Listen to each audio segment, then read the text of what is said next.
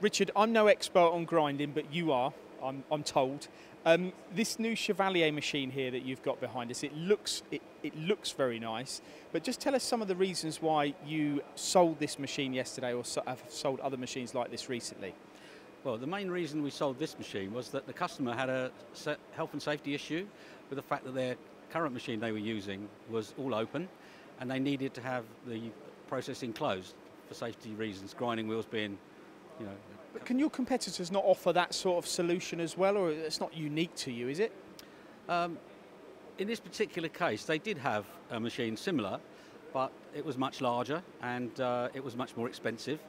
And so we were able to get in there with a smaller machine. The customer basically does small work, but very sophisticated work. Not particularly large runs, about 20 off maximum, but their accuracy is really important. They're working to microns, and they create, what was the word I'm trying to think of? Let's start again. They're doing second ops, which add value to the component which has previously been turned or milled.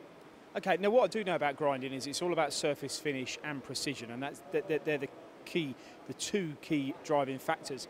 How does the Chevalier machine manage to achieve the best on those two? Well, first of all, by good quality slideways and good quality bearings in the spindle, and by ball screw control on all axes, together with linear scale feedback, so that you can maintain perfect accuracy, rigidity, and get a good finish. Basically, that's where it all comes down to. And I notice on this particular machine here that you're demonstrating, you have a Lehman fourth axis unit. You're not introducing variables using that could affect those sort of accuracies and surface finishes? Anything you put on a surface grinder can affect the accuracy. However, the benefits of having a rotary axis means that you can do punch grinding, you can do flats around a periphery, you can do slots, you can do everything. You can effectively grind punches for press tools and all that kind of stuff. So yes, there are issues, but providing you are very careful about the way you fixture the machine, put fixtures on, line them up and everything, sometimes using plates, you can create something that's easy to take off the machine, to put a magnetic chuck on there, and so you've got total flexibility.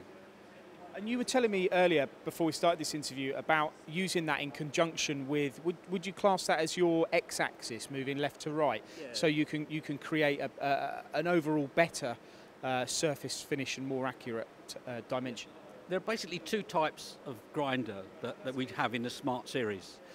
There's a hydraulic version, where the table, the x-axis, moves left to right, when all your grinding is done, what they call through grinding. So you leave the job one side, you leave it the other side, and you grind through. However, if you want to add sort of more relief to the surface that you're grinding, by putting a ball screw on the x-axis, you can actually change the height of the wheel using the y-axis while you're moving across in the X. So you can do things like backing off dies and all that kind of thing. So it's much easier than doing it, resetting and doing it afterwards. So there are benefits there. And also, if you're grinding surfaces that are higher and lower in the same plane, but higher and lower, you can actually go to a certain area of the table, grind just that bit, and not run through, crashing into the higher bits and things like that. Obviously, with grinding, you have to be careful you don't crash the wheel into something else around the job. Coming back to the fourth axis unit, if that's rotating as well as the x-axis going left to right, you're essentially creating like a lapping sort of finish, aren't you, as well? Yeah, I think you mean ring grinding. Yeah, this particular customer has a ring grinding application where they have to spin the component in the sort of vertical mode and then grind through to create a finish that is not going to allow any kind of porosity from oil if it's used as a seal. So it creates a perfectly flat surface by spinning the component in a vertical aspect and then grinding across that aspect to create that wonderful finish. It's not always necessary, but it's useful when necessary. And those 2 points I mentioned at the start, surface finish and accuracy, are Chevalier right up there with the best when it comes to those two? Oh yeah, they've, together with their control manufacturer, they've developed Smart, which is a nickname for being very clever, and they've created the special grinding software which is customized for their uses only, and they've refined it, and they've done lots of cycles for grooving, for slot grinding, for all kinds of different grinding processes, all through this smart control. And they have the accuracy, or the actual increment value is about 1 micron in theory, not always possible in practice depending on the way it's fixtured, but generally speaking you've got ultimate accuracy and perfect finish through good quality bearings and slideways. And that control, I don't want to finish this interview without talking about it. It's very easy to use. It's got that conversational can cycles. That's a massive feature, isn't it? It is, and the thing is, it's grown with Chevalier. They've developed it together with a control manufacturer, and it is a massive advantage. It really is. I mean, other control manufacturers do make grinding software, but I don't think it's evolved in quite the same way as the smart control has with Chevalier, as the only customer, I believe, that sells that technology. And if someone was looking at this and they like the look of the machine but they thought that's too small, just give us a very quick indication of how big the range is and how many models there are.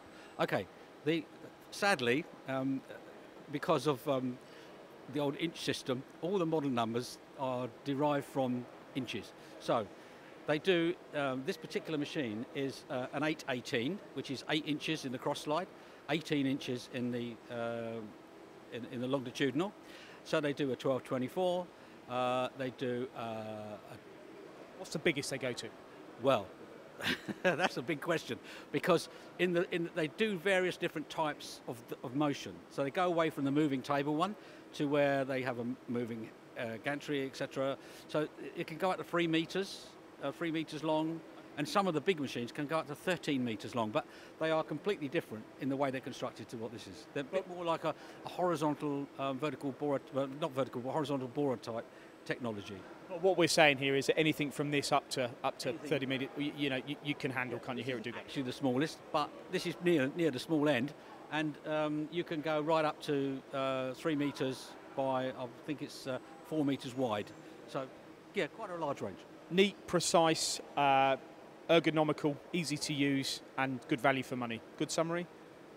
Couldn't have said it better myself, really. No, perfect. Yeah, we're very happy with the Chevalier Smart Range of grinders. Perfect.